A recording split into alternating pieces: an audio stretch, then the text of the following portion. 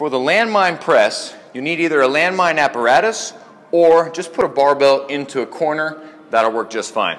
The setup, we want your rib cage locked into your pelvis so the core is engaged. We're not arched up, right? Lock that rib cage into the pelvis. Arm is off your side, 20 to 30 degrees. You're then going to push the bar up and around and lean into the bar here.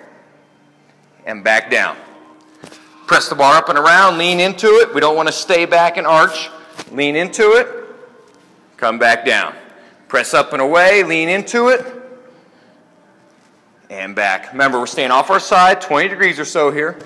Push up and away, lean into the bar, and relax. We should not feel a ton of pressure in the front of our shoulder. This is the whole shoulder complex pushing that bar up and away from you.